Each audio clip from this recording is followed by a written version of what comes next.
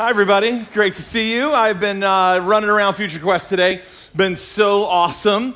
I was corrected on two things. One, there's a couple here that met at Future Quest, that's right, and fell in love and got married. Is that right?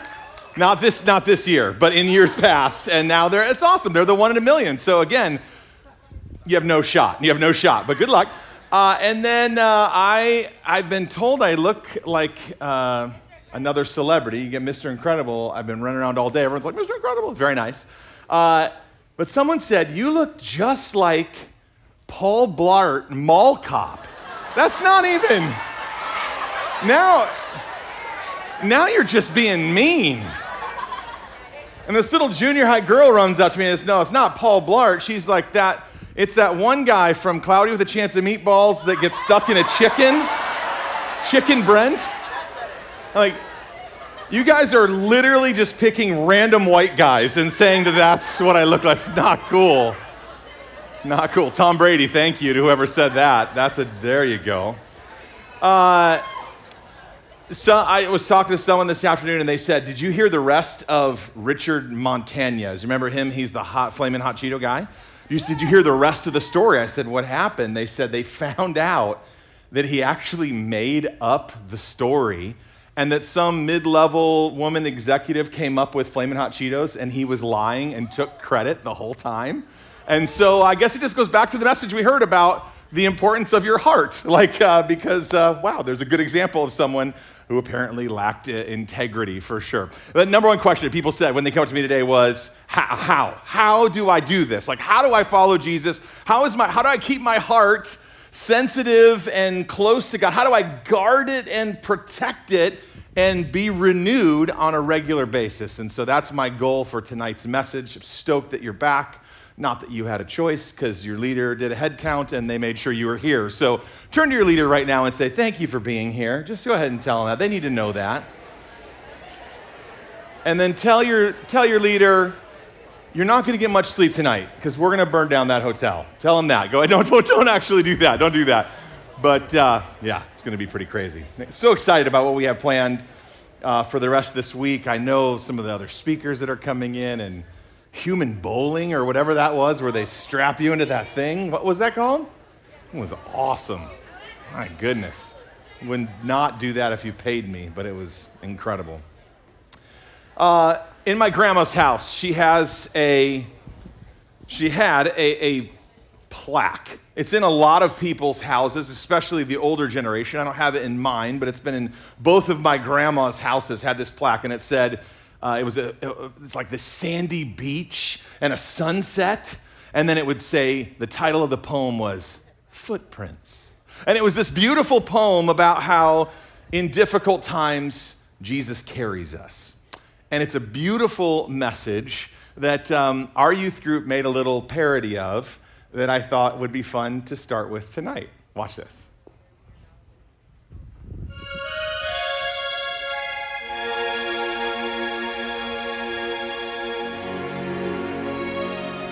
One night, a man had a dream. He dreamed he was walking along the beach with the Lord. Across the sky flashed scenes from his life. For each scene, he noticed two sets of footprints in the sand, one belonging to him and the other to the Lord. When the last scene of his life flashed before him, he looked back at the footprints in the sand. He noticed that many times along the path of his life, there was only one set of footprints. He also noticed that it happened at the very lowest and saddest times in his life. This really bothered him, and he questioned the Lord about it. Lord, you said that once I decided to follow you, you'd walk with me all the way. But I have noticed that during the most troublesome times in my life, there was only one set of footprints. I don't understand why, when I needed you most, you would leave me. The Lord replied, my son, my precious child, I love you and I would never leave you. During your times of trial and suffering, when you see only one set of footprints, it was then that I carried you. I carried you, man. Do you know how hard that is? You know how much I fast? Do you know how little muscle I have? You're freaking huge. All right, okay. Walking with Jesus, that's what I want to talk with you about tonight. Thank you. That was my one and only IMDb credit right there. That was it. The guys that were the closest followers of Jesus, they were called the disciples. You might know a few of them: Peter, James, John, Bartholomew, Thomas maybe, Judas, dun, dun, dun. We know Judas, and maybe a few others. Anybody here named after a disciple? Anybody? Yeah? Okay, that sounds like a Thaddeus right there. Good job.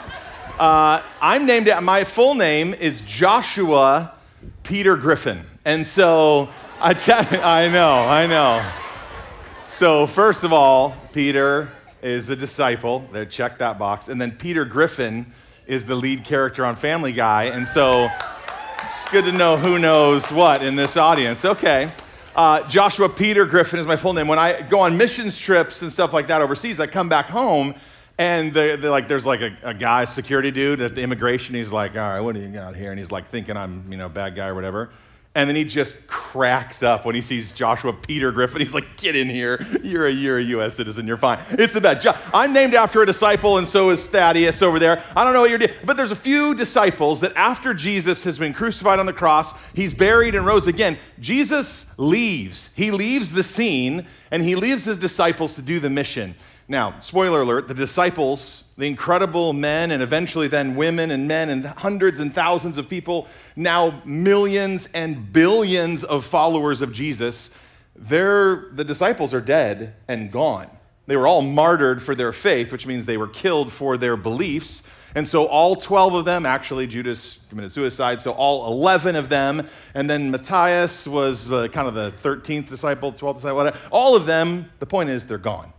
And the mission of the disciple has fallen to you and to me. So the attributes of the disciple are really important because we are the if you're here, and I totally realize not everybody in here is a follower of Jesus, just glad you're here, kicking the tires on Christianity, Jesus brought by a friend, I'm in. But here's the deal. If you are a follower of Jesus, if you're a disciple, we should look like those disciples.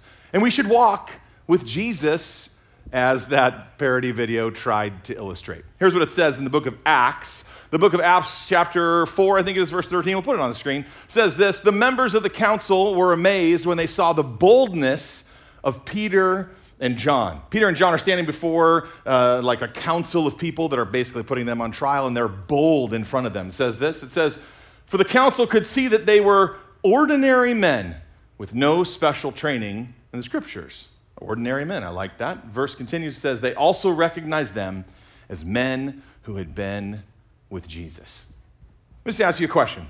If someone was to follow you around, which that actually sounds like a stalker, actually, so hopefully that isn't happening to you, but if someone were to follow you around and listen to your jokes and watch your actions and hear what you have to say and see what you do, could they tell that you have been with Jesus? Could they tell, it's connected to the morning, right? Can they tell that your heart is soft to the things of Jesus, the ways and teachings of him? Could they tell that you are guarding and protecting your heart against evil? Can they tell that you have been with Jesus? If you like taking notes tonight, and I love that you are like, some of you are like pen out, ready to go, paper, notebook, whatever, you're gonna love tonight, because tonight I'm gonna give you 13 ways to walk with Jesus. Now here's what you don't have to do all 13. I don't want you to create, some of you are achievers in here. You have like a high level GPA. I didn't even know that there was a level above 4.0, but there's like a lot of levels above. And if you're that person right now, you're feeling pretty smug, right? Just look at the person next to you. Just judge in your heart right now. Do they have more than a 4.0? And if so, punch them in the arm. Just keep them humble. Let's keep them humble. All right? Just be gentle. They're sensitive too. I did not have a 4.0. I didn't know it went above a 4.0. I love it when I tell you to do something. If I was like, slap someone next to you with a catfish, you'd be like, give it, well, here we go, let's do this. You're just in. Here's the deal. The temptation The temptation is going to be for you to furiously write these down and go, this is the checklist to be holy. And you're going to go home and you will sooner rather than later fail. And you will not be a 5.0 follower of Jesus, and you will be defeated and destroyed, and you'll be in a fetal position. Next time you're at youth group, you'll be like, I just can't do it. Here's the deal. I'm not giving you a list for you to create I'm giving you some ideas to make sure that you're guarding your heart. I want you to walk with Jesus. Too many teenagers I know are walking hand in hand with the world. And as a follower of his, it's called you to a different way. So if you got your pen and paper out or want to at least take some mental notes along the way, I think this could be helpful to you. The disciples had clearly been with Jesus. First one, write it down. Never miss youth group. Never miss youth group. And some of you are like, I already do that. I never miss youth group. If they had an attendance award, I would get it because I never miss it. We call those kids in our youth ministry throw-up kids. Because if we're like, hey, at youth group next week, we're going to throw up and drink soda until we throw up, you'd be like, how much does it cost? I'll be there. Like, they're just your throw-up kid. You're at so maybe the advanced one for you is never miss youth group and listen intently and worship passionately. Like maybe there's a little advanced for you. Got it. Good. But if you're here and you're like, I'm just checking things out. I don't normally go to youth group too much, or I come every so often, or stuff gets in the way. It's not a priority to me. A great way for you to walk with Jesus so that people can recognize the tenderness of your heart to the things of the Lord is to never miss youth group. Our youth group meets on the weekend, on Sundays. Your youth group might meet on Wednesday or Tuesday or small group. I don't have any idea. Your youth group might be massive. I grew up in a youth group of like 10 or 12, and it was so fun. We had the best memories. We had a volunteer who ran our ministry. His name was Jim, and Jim was a volunteer firefighter and a volunteer youth leader, which means he never treated us to anything because he was broke all the time. He was dead broke. I actually don't know how he paid his rent, but whatever. He was a great guy who loved Jesus. Never miss youth group, because here's what happens at youth group. You're going to go in there with your burdens or your baggage, right? Because what happens is if you don't, this morning, right, you get in the process of confession, those burdens that you carry, you first of all, you carry them on your back or you drag them behind you. You carry them. They get heavier the older you get. Your burdens get heavier. And so the stuff that you're carrying starts to weigh you down. And the beauty of going to youth group is being surrounded by a community is a chance for you to have the Bible says is in multiple places we carry each other's burdens. Sometimes you look around here and you look at other people like, how do they do that? They figured out life. Like, what is the secret sauce? It's because they've learned to get rid of their baggage. And don't forget, the baggage that you're dragging behind you comes forward with you. So it also comes into your home and your marriage and your relationships. And a lot of dads and moms pass their baggage on to their kids. So deal with your baggage. Some of you are like, I know that all too well because I've got some of the baggage from my family. Well, how about it ends with you and you live that way where you live in confession. You take care of your heart. Yeah, you feel it. Good. Never miss youth group. And if you already don't miss youth group, worship passionately, listen intently. Second thing up on the screen, offer to help someone in need. Offer to help someone in need. If you want your heart to stay tender towards the things of Jesus, then help someone in need. It doesn't take much. I am amazed at how little we have to do in order to be recognized by our culture. I was at this thing at the Coliseum up in LA, or the Forum, the LA Forum, and it was like this day where we honor teenagers who have given acts of service. Like my daughter is huge in community service. She loves it. And so she got a letter just recently from President Biden, and it was like, you did a lot of service hours, and she's so proud of that. We went to this like celebration day of all these teenagers that have done amazing things in the community. They play this video, and the video is spectacular, and it's like this star-studded event. Like Selena Gomez introduces this video, and I'm like, this is incredible. Like there's bands and concerts. This is a day of celebrating just good community service.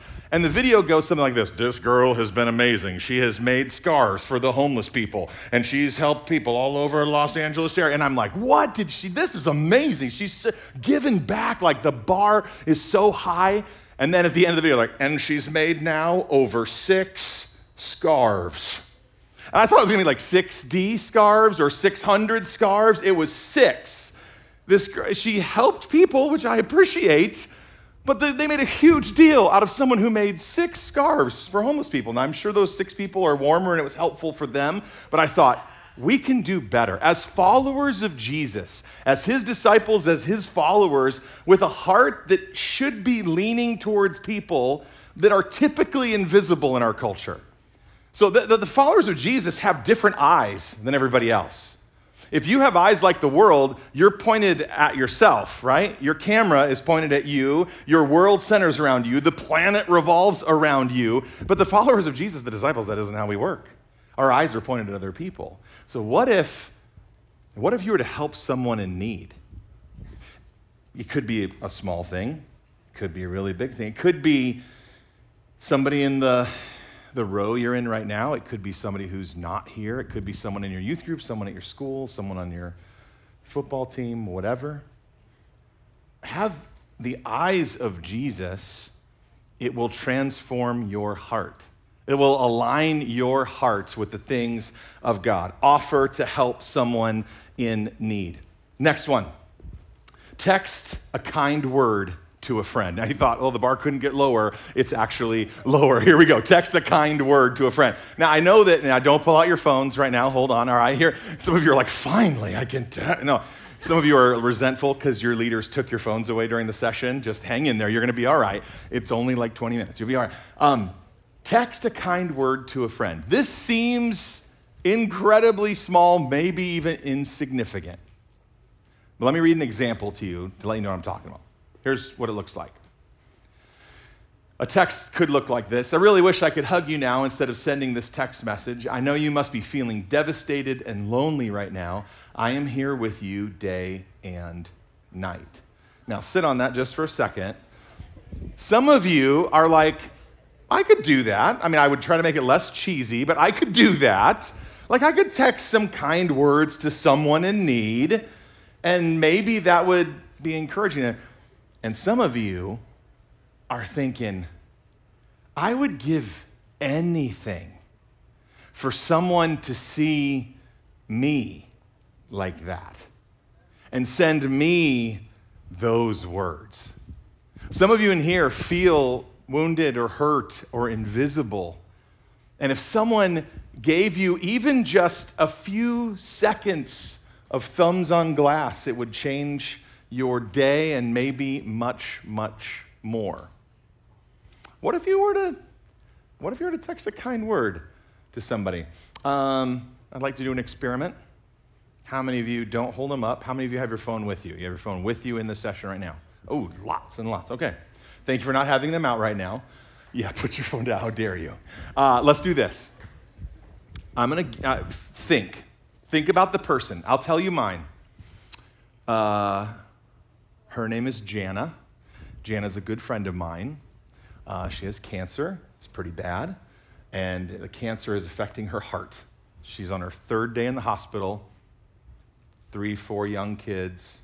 It's not looking good. I've been thinking about her. She is on my prayer list, but I bet if I took just a few seconds and sent a text and prayed at the same time for her, I bet it would be really meaningful. But I haven't. I'm busy. I got a lot of stuff going on, and so do you. And so we don't, and those opportunities to minister and care and change our hearts are missed. So be thinking about yours. Who would you text if, and they might be in this room, which would be weird, right? Like your text message goes up to like SpaceX satellites, beams all over the world, and it comes right back to the person 3 people away from you, like, oh, thank you, there it is. Unless you have Sprint, then it would take a long time. It would be like 25, 30 seconds. missed call. You're like, just throw my phone away. Just throw my phone away. All right, I'm going to do this. This feels like a bad idea, but I'm going to do it. If you don't have your phone, think of that person and say a short prayer for them in your mind. If you have your phone, take it out, text that person. I will count down from 30. That's about 400 words for you, so I know you can do it. 30, 29, 28. I know, a lot of pressure. 27, I told you to be ready. Shh. Texting doesn't require your mouth. 26, 25, 24, 23, 20. Did I just skip a couple? Yes. 19, 18, 17, 16, 14, 12, 2. Just kidding. Just kidding. I was homeschooled. Forgive me. Just kidding. All right, 5 more seconds. 4, 3, 2, 1. Phones down. Put them away. Put them away. Go. Done. Put it away. Stick it in your pocket. Be done. It's over. Put it in your purse. Put it in your backpack. Hide it under your Bible. Put it away. Leader, smack the phone out of their hands. Take it away. Well, yeah, no, don't really do that. It was a joke. All right. Phone's away. Now, here's what I know is going to happen. You took 30-ish seconds to think about somebody else, to pray for somebody else, to send a kind word. It really wasn't that much effort. But what's kind of fun is in a few seconds, your phone is going to ding if you forgot to turn it off, or your phone is going to vibrate, and your instant reaction is going to be like, I need to. No, I don't want you to. I know. You're going to feel it, and you're going to hear someone else's, and you're going to be like, I should, but don't. Because here's why. Here's why. It's going to be really significant to that person. It is. And I want the message to not just be this little moment we have together, but I want you to have a little bit more time to process what I'm talking about when you look at your phone a few minutes from now. So do me a favor, leave it in your pocket or aside, and wait. And I promise you it will be a meaningful extension of this moment. The eyes of Jesus, a little bit of time, care, prayer, attention makes a big difference. Phone's down. Good job. Next one, up on the screen. Take the next step and get baptized.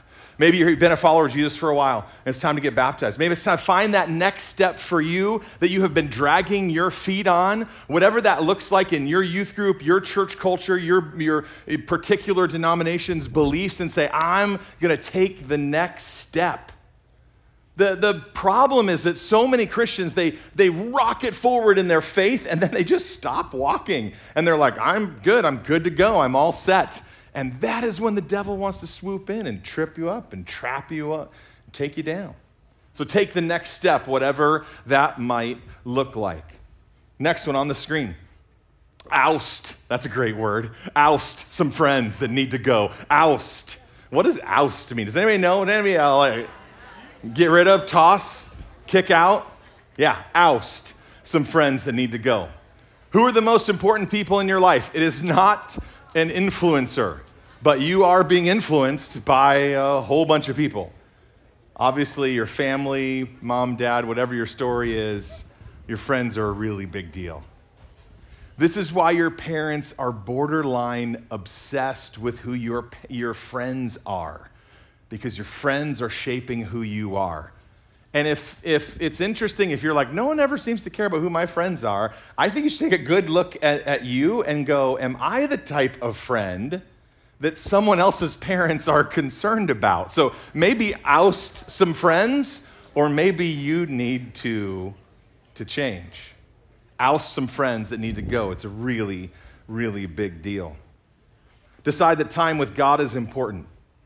The next one on the list, decide that time with God is important. When I was growing up, it was called a quiet time. It was this devotional time, and it was this very prescriptive 20-minute devotional time in the morning where you spent time with God. And if that is familiar and comfortable to you, go for it. It's awesome.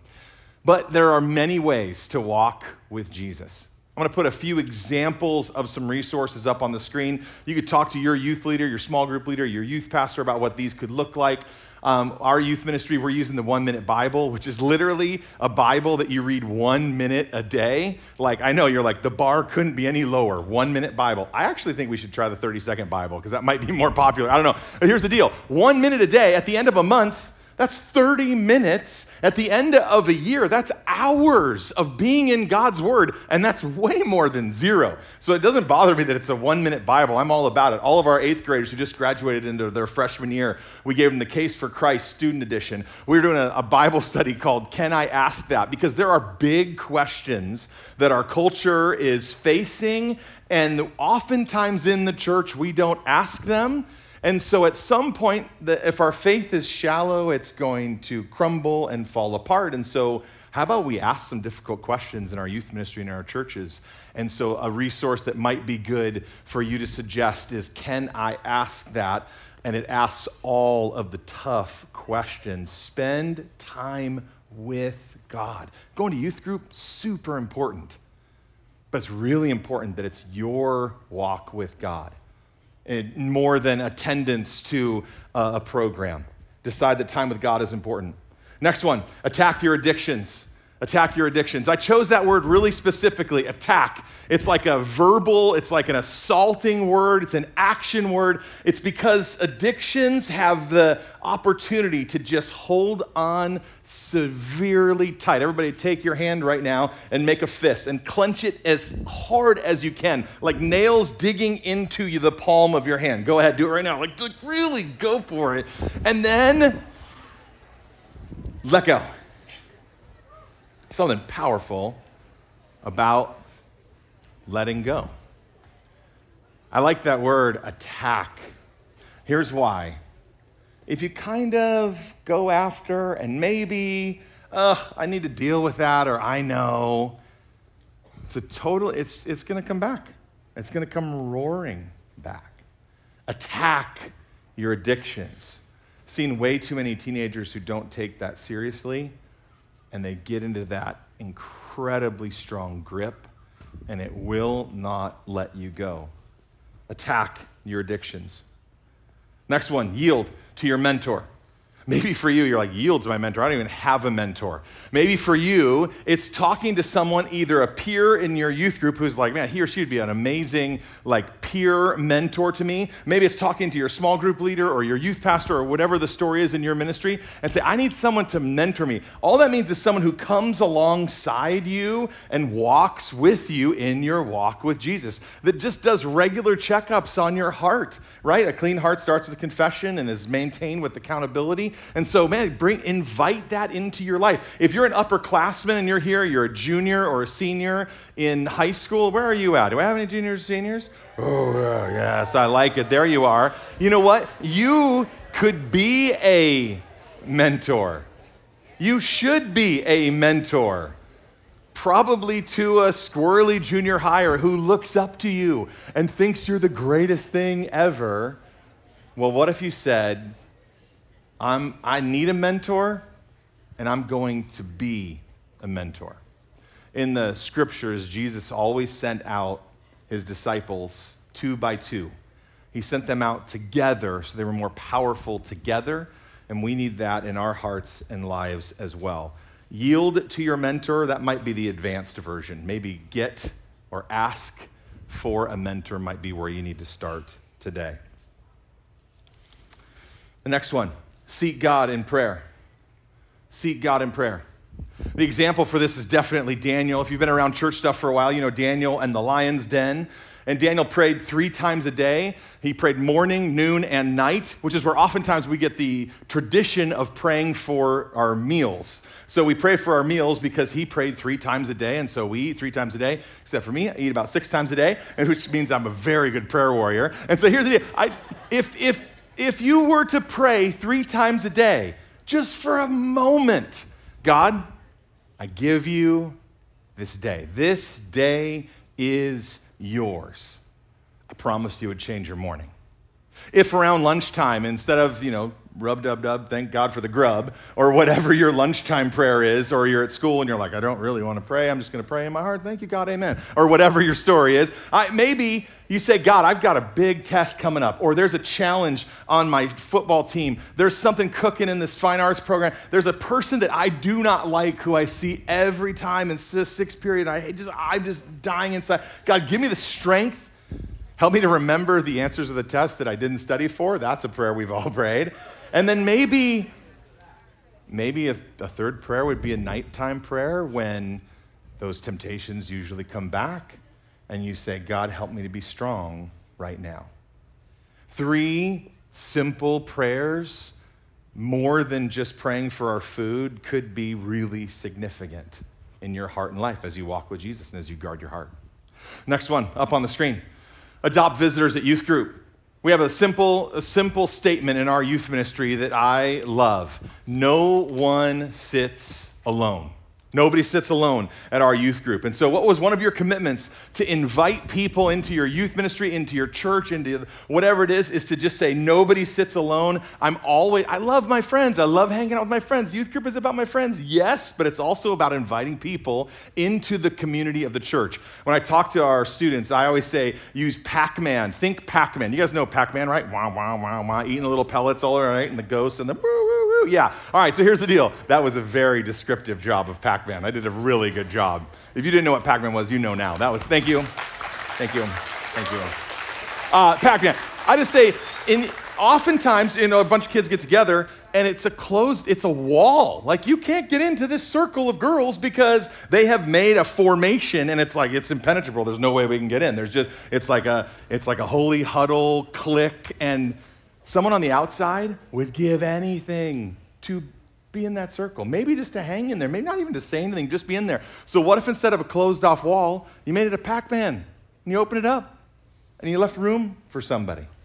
Just if somebody wants to join, it's a subtle way of saying, come on in.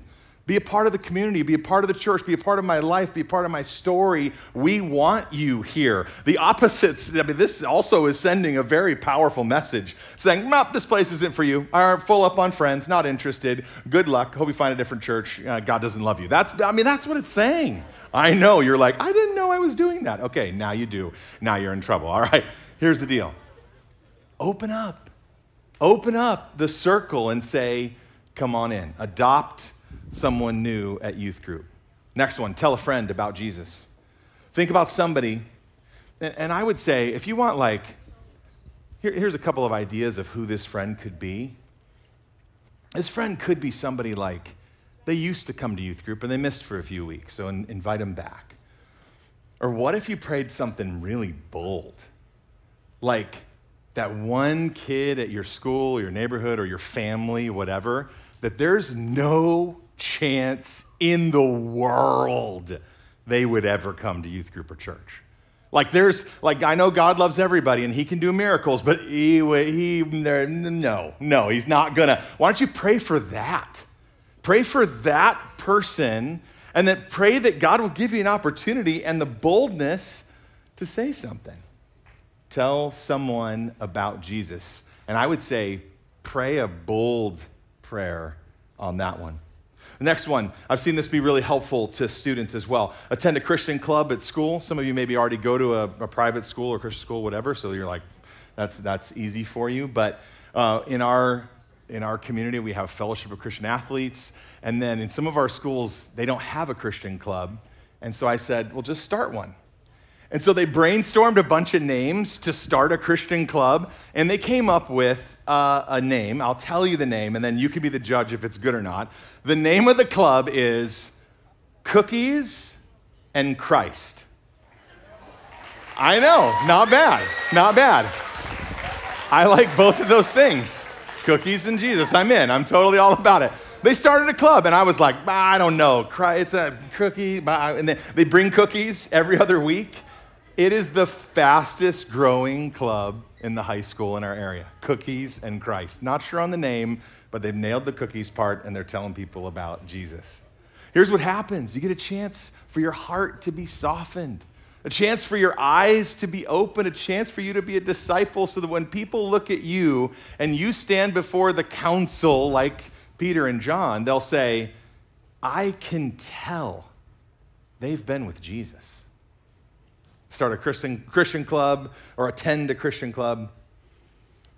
Last one, 13, right? Never hold back in confession. Never hold back.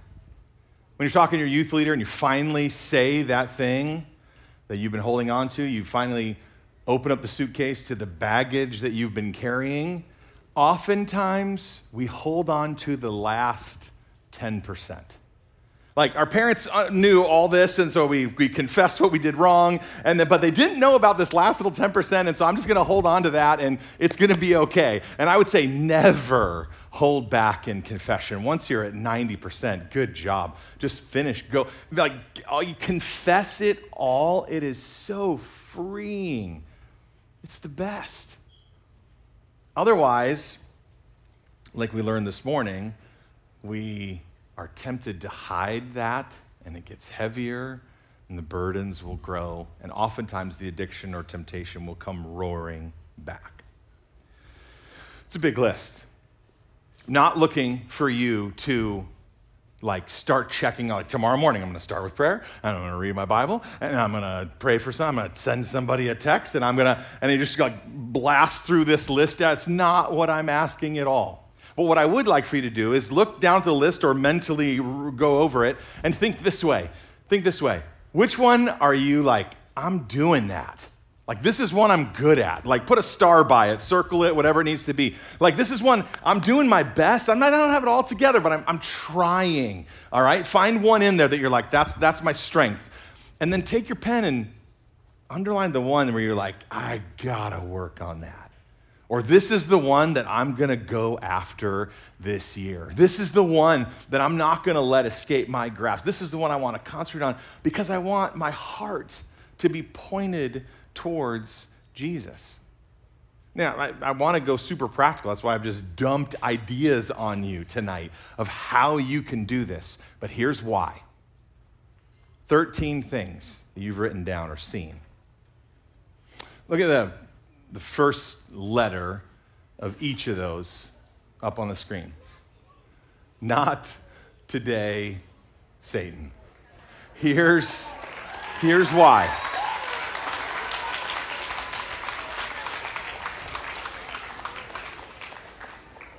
Here's why it matters. Because in the book of Peter, we are warned about the adversary. The adversary, Satan, Lucifer, the devil, prowls around, it says in Peter, like a roaring lion, looking for whom he may devour. And those who are walking with Jesus, sometimes carried by Jesus through the difficult times, those whose hearts are sensitive, whose eyes are open, they're caring and loving, that are committed to attacking their addictions and helping a mentor have access to their life and maybe mentoring the next generation, that type of person will stand strong when the temptations come. They will stand firm when the opportunity comes to leave God's path. When the crossroads happen in your life, and they will, if they haven't yet, soon you will get to a crossroads of choice. And you will be making a decision. Am I going to follow God's way or the world's way? It's coming. It's happening. In fact, it's still happening in my life. It's going to continue. You're going to have to make a choice. And I want your heart to be sensitive to the ways of Jesus. I want it to be protected because Satan's trying to trip you up. He's trying to trap you. He's trying to take you down. I don't want that to happen to you. We learned a verse this morning. Guard your heart above all else, for it determines the course of your life. We learned a verse in Psalms that says, create in me, God, a clean heart and renew a right spirit within me. These are some ideas, not a checklist, but some ideas to make sure that you can be recognized as someone who has been with Jesus. I got an idea. Don't know if it's a good idea or not. We'll find out.